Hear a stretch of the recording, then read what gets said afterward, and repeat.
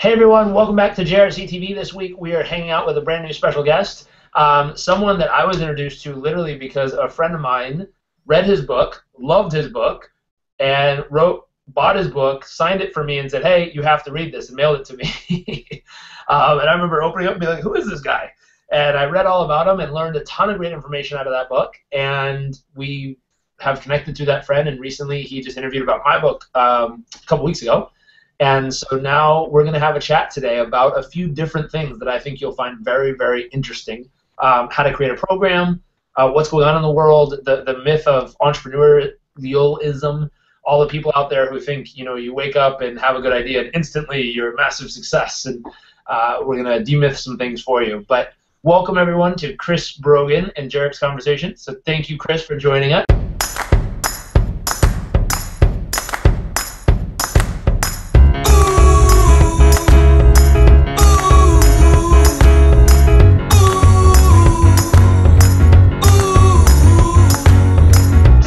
So happy to be here, Jairek. It's amazing how many mutual friends we have. I'm glad that we finally connected. Me too. I'm so used to seeing, I know we mentioned this in the other interview, but I'm so used to seeing your hair and all the pictures. What happened? I think that I said that this way today. I said that one of the biggest enemies of thought and learning is calcification, when we start getting entrenched in something. And I was really kind of loving the fact that I had this sort of blonder version of Richard Branson hair. And I just really loved that I had this lion's mane, and I'd walk into businesses, and it was really clear that I was not the average other guy at the cubicle. And I just thought, what would be neat is just to totally switch perspectives and just shave my head all the way off. And by the way, there's some functional qualities to this, like going to the gym is a little more fun because I don't have to try to wear some hat to keep my hair out of my eyes. Bad is that I live in New England and it's 14 degrees out and my head is freezing. Well, you will not have to worry about getting burnt this winter. Hopefully, keep the hat on, stay warm there. So I'm excited. Just so everyone knows, you have a company called Owner Media.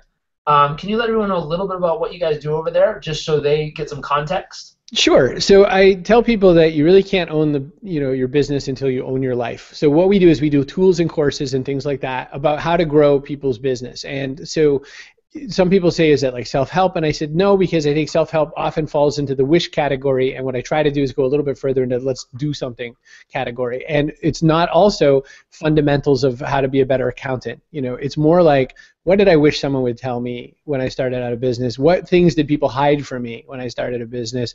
And what kept other people going, and how can I help people do the same sort of a thing? So I do it through some courses. I've written a bunch of books. I do a podcast, etc. So that's why I call it a media and education company, because I'm sort of a one-man hay house or something. I like it.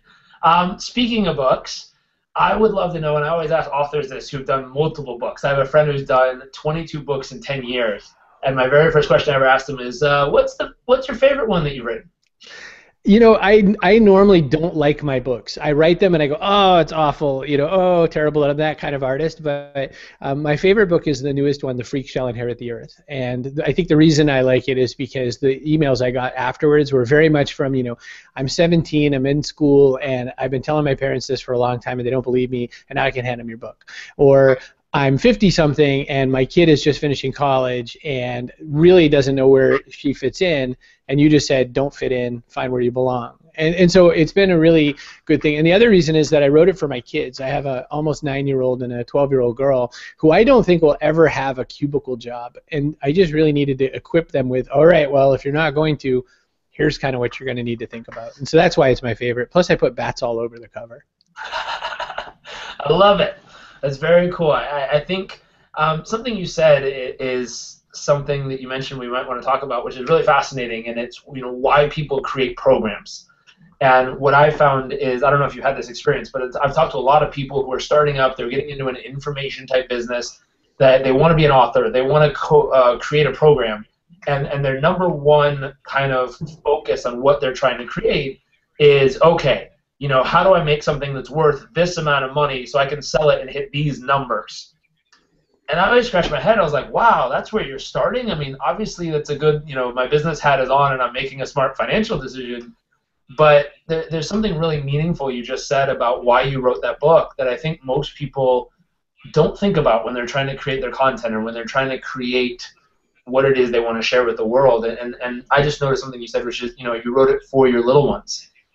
And what would your perspective be on when people do that? Obviously, you do need to wear a business hat at some stage to make sure the numbers will make out and everything's going to be good on that side. But what would be your process as far as taking information and taking ideas and knowledge and experience and wrapping it into something that's deliverable of value to the people around you?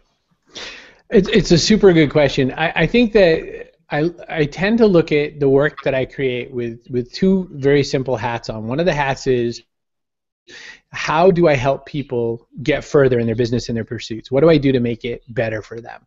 The second thing I do is I go through this process of how can I talk about that from my heart? What does it mean to me? How do I help these people?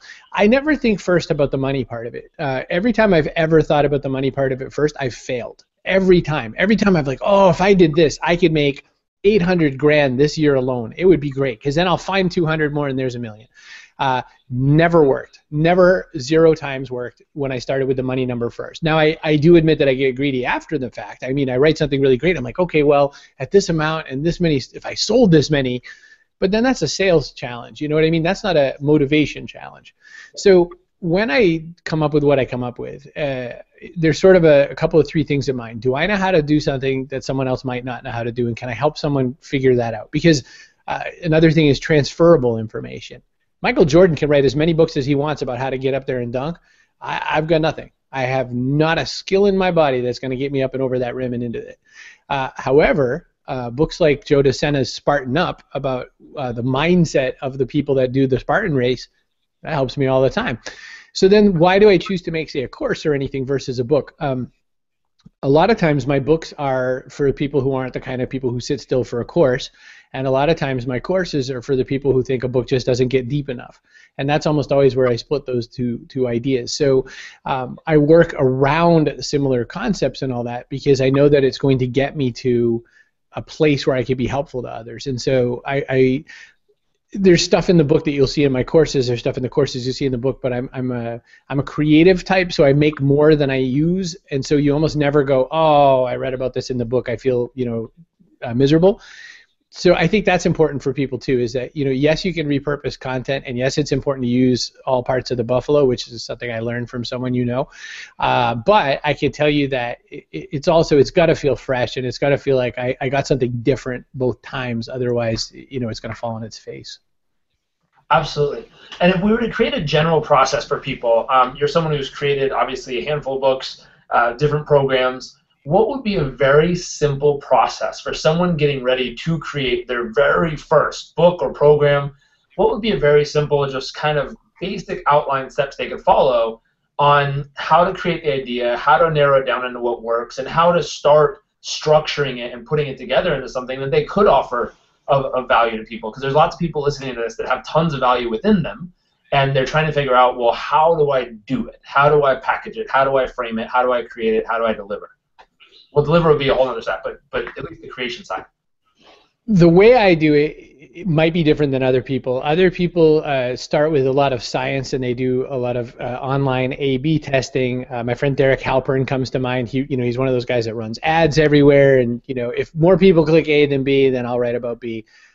I'm not that smart or something. I don't do it that way.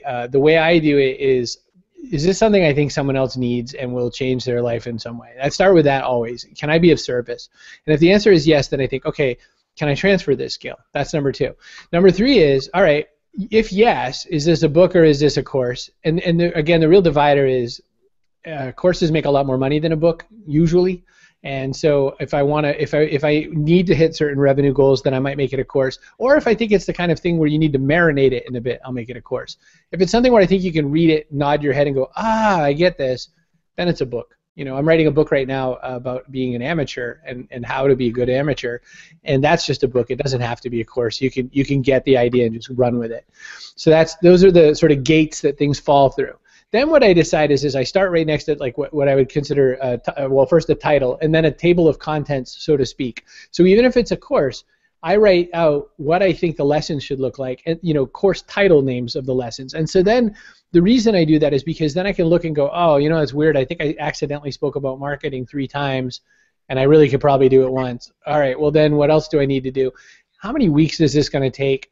And what's the kind of way I should make it look? Now, I have no background in professional education, but I've taken people's online classes that make me fall asleep because I'm just like, can we just get to the good part?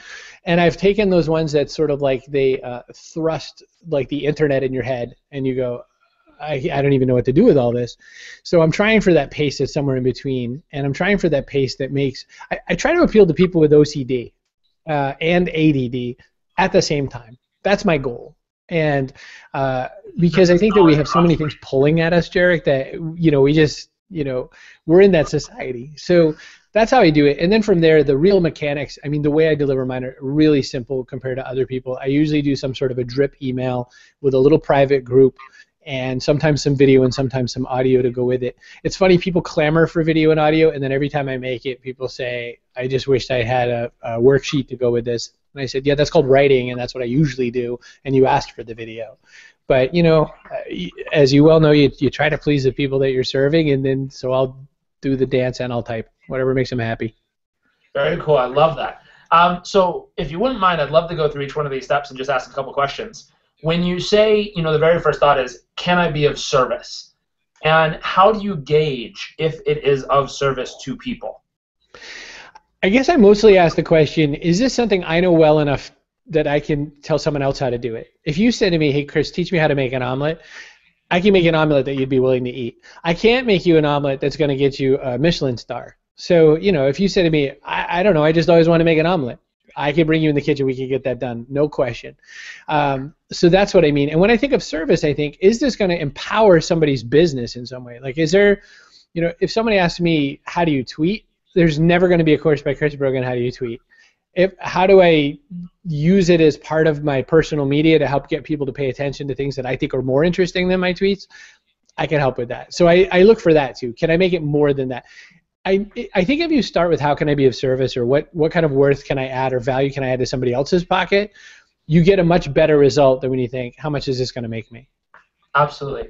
I think there's another piece in there that you were very, very clear on that was important to hear, which is, and this one gets under my skin, but you go to so many websites and so many different people's businesses, and it's like, the greatest thing you've ever seen ever, 5 stars, 20 things, look who endorses it, it's the best ever. And you're like, wow, this has got to be really good to qualify for that. So you download it, and it's not what you expected. Versus what you said, like, listen, if you're trying to get a Michelin star and you're trying to make the world's best omelet, I'm not the guy. But if you're trying to learn how to cook one, come on in. I'd love to show you. I think that little distinction for people, because so many people try to over-the-top sell who they are and what they have, versus being really honest, genuine, and simple, and just being like, here's what it is, here's what it'll do for you. I promise it will over-deliver, and this is exactly what you're going to get. I think that's true. I think that we're surrounded by some really powerful entities. Gary Vaynerchuk, who's been on your show, friend of ours. Gary's a great guy. There's only one Gary. Grant Cardone. Grant Cardone is Gary on a different scale in Miami or whatever. He's crazy, right? But these people, I mean, that's part of what you're buying. You're buying the theatricality. What I sell is a little bit different. I sell sort of, I sell sort of the blue lunchbox. I sell, let's just go to work. Let's open up the lunchbox. There's going to be a sandwich and some milk and an apple. There probably won't be duck. There probably won't be, sushi, but you're going to get fed. And I guess the reason I opted for that, it's really funny. A friend of mine, Elizabeth Khanna, who's a branding expert, who's done all kinds of great branding stuff, she said that if I were to pin your persona down, it's the regular guy persona. And I said, wow, I love that. I've always wanted to be the regular guy. Even when I had fancy jobs, like when I worked in wireless telecom, I would dress like a construction worker. And I think it was because I always just wanted to not be something large. I love being larger than life. I just love saying, but you can be too. And so I think that's where that all comes from. But also, it's amazing when you sell bombast, you've got nowhere to go but down. And when you sell, this is just going to do the job for you, most times that's what we want. Most times we just want to get a problem solved. And I think bombast often comes from the fear that we are somehow not good enough, and so the more hype we're putting out there, we're more or less presenting our fears to them and saying, hey, audience, I am so afraid, and I'm going to show you just how afraid I am. I like that. I think the other factor that helps is with the logic-driven audience that we have. There's a lot of people here who they want to know the facts and they want to know the details and they want to make sure that if you say it's going to work, it absolutely works as you said. And to be able to reach that audience is so important because they don't like hype artists. They don't like people who are all pumped up promising the universe and they can barely deliver the state. Like that doesn't turn out well. But that's very awesome.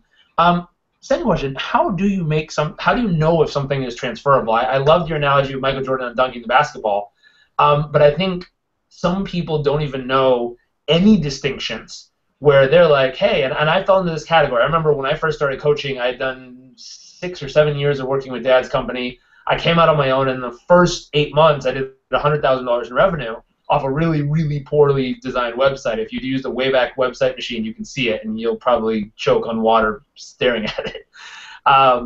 But my hallucination was that's completely transferable. And so I went out and started sharing with people everything I was doing. I was tweeting a lot and staying positive and staying focused.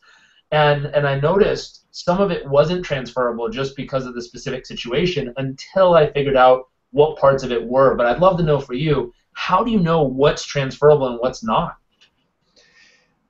I'll say that a lot of it came from failing. A lot of it came from thinking something was, like you mentioned, and trying it, and it didn't go anywhere. And it was because, I would think, well, of course you have the same drive as me. That's marketers' number one flaw in life is presuming that their buyer is exactly them. Of course you'll buy an ebook. I buy ebooks all the time. That doesn't mean they buy ebooks all the time.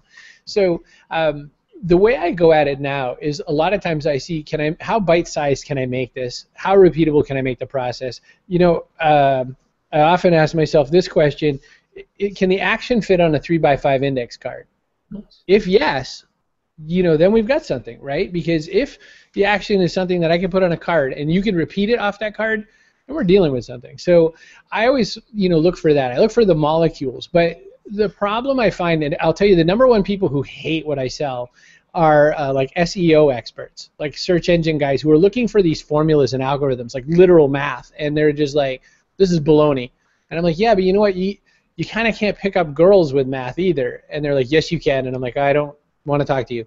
So I think that I'm trying to appeal to sort of romantic crafts people, not necessarily artists, because artists can be like, they can wear steak dresses and they may or may not make money. And not scientists, because scientists are great, but they're kind of cold. And we need them to make the world better. And I'm just not them. So I'm sort of looking for the romantic crafts person in the middle. And so that's also the question. Is this the kind of thing I could teach to someone who has enough passion to take this thing over the line? Because, again, the sort of person who just shows up to their day job all the time is not my buyer. I wish to God it was. But it's the person who's looking, over the wall and saying, I wonder if there's something else I could be doing that would make my life better. That's my buyer. Awesome. And very cool. I think this is super helpful for people because I've certainly fallen into some of these pits myself of not doing this correct. I think other people have as well. But of course, your book kind of explains itself. The title, if you have a formula for titles, I would love to know because we're searching for a title for our new program right now, and bless us. I am not good in this area. My very first title I ever gave something was the 90-day video coaching peak performance program. And somehow my friends at Kajabi thought it would sell, so they created this really cool marketing logo for me that, like, you needed a 27-inch Mac just to fit it on the screen across the top to have the logo show itself. So if you have a secret formula for titles, I would love to know because that is something I need help with. You have to know that I am the biggest failure at naming that the world has ever known. And there's like 3 or 4 ways that we go wrong with naming. One is that we name something so generic that first off it puts us in a corner, so that we can't do anything else with it. So you can call you might call your program "How to Make $1,000 Extra a Month," which is a great title. Like I can see people Googling that or whatever. But Then when you decide to talk about how to make 10,000 extra a month, you're back to square one or something. The other way is you do that other thing where we coin up really strange words that don't much mean anything, or we say things like, rational brilliance. And people are like, yeah, okay. What's that do for me? So I have one question I always ask was, would a plumber get it right away, or would a plumber take 2 sentences for me to get it? If it takes more than 2 sentences, I've horribly failed. If they get it right away, it might be too easy. So I'm always, the reason I changed, my company name used to be Human Business Works, and it made so much perfect sense to me. I wanted to teach people how to be human at a distance. I wanted to teach them how to make sustainable, relationship-minded businesses. My tagline was tools and smarts for smart people. I thought this all made perfect sense. No one, it was like I had to spend so many times explaining what's human business. I was like, I don't even want to talk to you. So I named my company Owner. And the way I did that was I thought, success is already taken. I don't want success. Greatness is already taken. Lewis owns that. Own. So own your life. I like that. And Oprah kind of has the Own network, but no one's going to confuse the two. I don't look as much like Oprah as I used to. So I went with Owner. And beyond that, though, I mean, some of my things have hit, some of my things haven't. My email course is called Love Letters, and people get it right away. They're like, aha, how to do email marketing with love. I did a whole series of things called The Owner's Heart, The Owner's Mind, and The Owner's Path. Everyone hates them. They're like, I don't even know what you're talking about, weirdo. So I'm trying really hard now to make all of my course names or all the project names, not necessarily book titles because there's a little other magic to that, but I try to make them click in someone's head as this attacks a challenging problem that I have.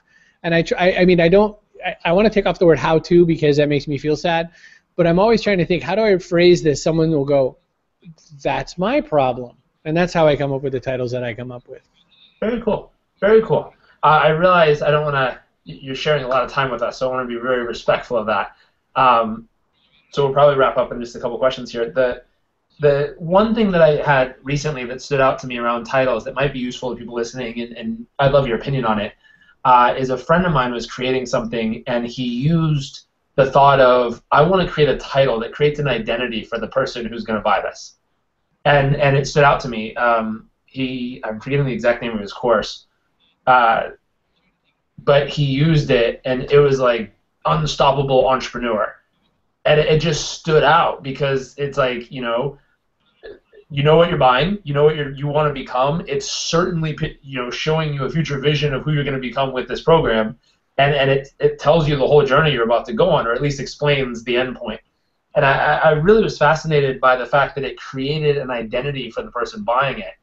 And so I've been kind of scratching through with our names, doing the same thing, of being like, what's an identity that fits our category of people that really truly is what our program delivers, and it fits that identity that someone would buy and be like, wow, like this is who I want to be and who I am. There's a lot in there. So first off, it's funny because the reason I chose owner was because I didn't want the word entrepreneur, because to some people an entrepreneur is someone who builds some value and then it cashes out. And so I wanted people who wanted to own and take responsibility, and also because I wanted them to realize that they have to also own their life. So my tagline now on my site is, you can't own your business until you own your life. I create owners, because I think that integration that people keep throwing away, that alignment between your work and your home, is where we all get it wrong. And if we don't have the foundation of home figured out, we're never going to do well in business. We're going to screw it up, or we're going to go really far and then everything gets destroyed. So that's that. The other thing I'm very attentive to, it might be this other guy that we both know who got me started thinking about this. I love positive words. I don't go for negative words. So when someone says things like unstoppable, I hear un and stop, and I go, I'm not in love. So I'm not, I'm sure it's a great thing. I think it's perfect. I have a bias against negative phrasings because I see it like, no and regrets. When someone says no regrets, I'm like, yep, there you are, 2 bad words. The only exception to the rule is I like the hashtag no excuses, but because it's sort of an internal thing for me, and it's something that I've been working on just to make sure that I never allow excuses, and it's just too clunky to say, I will, always pick, I will always stick to my course or whatever. So that's why. But I find that you're right about the identity. That's the other thing we did with owner. So Human Business Works, what are you, a human business worker? It just didn't sound sexy, so we wanted a noun so people can be an owner. And that we made shirts and everything. We're like, buy the shirt, because we thought people want to be an owner, and that's paid off so far. I mean, that naming has gone well. So I think you're right to look at identity as part of it. Very cool. I like that. Table of contents, I think, explains itself. The pace in which you deliver. My wife's favorite button on audiobooks is the one that you can listen to it and fast forward. I realized why she talks so fast now. Honey, I know you were going to kill me when you see this. But I realized why she talks so fast at times, because she listens to everything in fast forward, so sometimes she talks to me in fast forward. So the pace is obviously important, and I think she falls into that category where she's like, if you're not getting to the point right now, I'm literally going to stick you in fast forward and listen to everything and hear, like, hope I hear something good enough to slow it down and to re-listen. So in the world... Before anybody got book deals, my friends all got book deals around the same sort of time, and it was funny because it was like, do you have a blog? Okay, you can have a book. And it was like, blogs are the new bands was the joke around my circle. And a lot of people just tried to translate their blog into a book, and I found that depressing. And then a lot of times people had no idea what to put in the pages. They just knew it was supposed to be around 200 pages. So they would just like doing school reports when we were kids. They said 5-page essay. I'm going to write this word as long as I can write it in pen, right? So Julie and Smith, when we first ever wrote Trust Agents, and then subsequently all the other books I've written, we had one really important thing, which is we read a lot, and we just did not want to waste time with a lame book. So we just said, let's just make as many actionable things as we could do. So the way we make books seem faster is we write actionably, and we try as hard as we can, if we are going to tell a story, to translate it into now go do this with that story. And that's how we approach that. Nice. I love that. I did the same thing. I picked it up from my dad, but that thought process of everything you teach has to have something to go do with it, which was the whole concept of living it. So you live, apply. The drip email, I think we can end on this point unless there's other parts you really want to share with people. But you mentioned that you have an awesome program around love letters and emailing. Can you share a little bit about that? I know that's not why you're here, but I'd love to know about it, and hopefully share it with people that are here. Oh, sure. Well, there to me are kind of three schools of how to do email newsletters and email marketing. And one of the schools is no idea, I'll just keep putting stuff in this mail, and maybe someone will buy something. I call that turning poop into gold. You send poop out in the mail, and you can't wait for the gold to show up, and strangely it doesn't. The other is, I call it sort of the Dan Kennedy method, and I don't mean that especially negative, but he's the guy I think of when I think of those guys who say, smash the list as many times as you want. They'll unsubscribe when they're ready to unsubscribe. Don't worry, new people will subscribe. It's fine. Just manage the churn. He's made a lot more money than I have made, so I can't really swing a fist at that. But when I was doing the Internet Money Masters series, that's what I said too. I said that's one method. It's just not my method. So with love letters, what I explain, it's a course on email newsletters and marketing and all that, because 70% of my revenue comes from email. So even in all this great social media, and even having been on things like the Dr. Phil show or whatever, that doesn't make me a dime. I sold no books on Dr. Phil. It was like a fart in the wind. But with my email newsletter, I make plenty of money, enough money. And so what I came to find is that you have to treat the list as very important people. Jeff Pulver, who was one of my early mentors and bosses, said you live or die by your database. And he meant you nurture that and you treat it as if it's your family. He said, the other things that I've worked on is I've worked on a really good on-ramping process to make sure people feel like here's what exactly to expect. I'm going to hit you with a sales letter every Tuesday. Sunday is not a sales letter, although I'll mention something I'm selling at the end. Rob is going to send you an email on Thursday. Like, we're very explicit about everything you're going to expect. And if we break that, we'll explain even why we broke that trust or whatever. So that's what we talk about. We also talk about what kinds of sequences we have going just for the regular newsletter, not for our courses, for how do we check in with people to see how they're feeling. Because there's another problem with newsletters that you sort of feel like you got invited to the party one time and the host said, oh, hey, and you never see the host again. Or you just have the feeling that the host is talking to the whole room. So I come back around with a personalized but automated letter saying, just hit reply right now. Just talk to me just for a minute and give me a feeling how you're feeling. And so those kinds of things we feel keep it going. The other thing we also do is if we notice that you haven't opened or clicked in 6 months according to our software, we'll pull you out of the list and send you on a small subpath that says, you know, it looks like you haven't really been getting much out of it. Now, this is software, so we could be totally wrong and you could be reading every single week. If that's true, click this. If not, we'll probably unsubscribe you in the next 2 weeks. And it's because we love you and we don't want to fill your inbox full of junk. And we really mean that, because someone will say to me, well, doesn't that do something with your numbers? I said, yeah, it makes sure that everyone who's getting my mail wants to get my mail. And if they're opening, it's because they opted to get it. I don't, you know, people tell me about their 7 million person list. And I say, what's the open rate? What's the click rate? What kind of clicks are you getting? Raw number, not percentage. And it's always lower than my crappy like 55,000 list or something like that, because I've been culling my list every 6 months, you know, in perpetuity. So that's how I do it. So that's what we do in Love Letters. And again, the reason was because everyone was saying, well, how do you do what you do? Because for some reason, if I don't get your newsletter when it comes out on Sunday, I'm frantic and I email you saying, is the server down? Did you unsubscribe me? Did something bad happen? And I think as a marketer or a salesperson, that's the best thing in the world. Where's my sales letter, Chris Brogan? That to me is gold. That's victory. Absolutely, I agree 100%. I'm excited. I think I'll probably buy a course and go through it myself. Where, just out of personal curiosity, where can I get it? Oh, Love Letters? If you go to ownermag.com/store, I think it's hiding there. And if you can't find it, just drop me a line, chris@chrisbrogan.com, you and friends. I'm always happy to help. I also believe that. I believe that customer service should always be us as much as possible. I mean, I think that a lot of entrepreneurs are dying for the day that they can have employees and staff to pawn things off on. But I think every touch with a human better come to me as best as I can.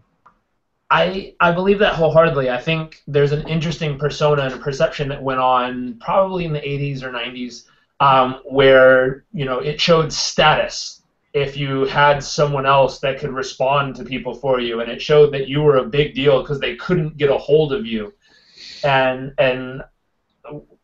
I must have learned it from you in one of the books I was reading, but when people write in and we send out an email blast and they write back, I literally make sure I'm sitting by my computer for at least about an hour and a half after, and I type right back to them. And people are blown away. And I always laugh because I'm like, what are you blown away about? Like, I sent you an email, you sent it back to me, I'm going to respond to you. It just makes sense. It's communication. The person that really fascinated me, that blew my mind with that thought, was Tony Hsieh with Zappos. I never forget visiting him and then sending an email to, I think it was like Tony@Zappos.com or something, and he wrote right back. He's like, yeah, thanks for visiting. It was great to see you. I was like, whoa! Guy sold it for $2 billion, and he just shot me an email. That was nice of him. But he won a fan for life instantly, just with the ability to communicate quickly and just cause that connection. So one more time, ownermag.com/store. Love Letters. And then it would be right there. It just says Love Letters. It's got a pretty heart. Beautiful. I'm going to go buy myself a copy. If you're watching this, I highly recommend you do too. Looking down this, I think this has been immense value for people. You know, is what you're about to create of service, is it transferable? Obviously, figure out, is it better a course or a book? The title, something we threw in there was identity, but really making sure that it fits what you're about to share with them. One thing that was important, just to recap, was making sure you're not over-promising the universe and delivering, you know, peanuts. Make sure that if you say it's peanuts, and if it's the universe, it's the universe. But really staying congruent with that. Then you go to the table of contents, figure out the pace you're going to deliver, and then we ended up here with drip email and love letters, really making sure you treat them like a VIP, set the expectations right, communicate with clarity, and then you visit ownermag.com/store and go buy yourself some love letters. Thank you. So thank you for joining us for this episode. I don't want to eat up any more of your time. Thank you for sharing it with us. If there's any last words or things you want to share with our people who are tuning in, I'd love you to.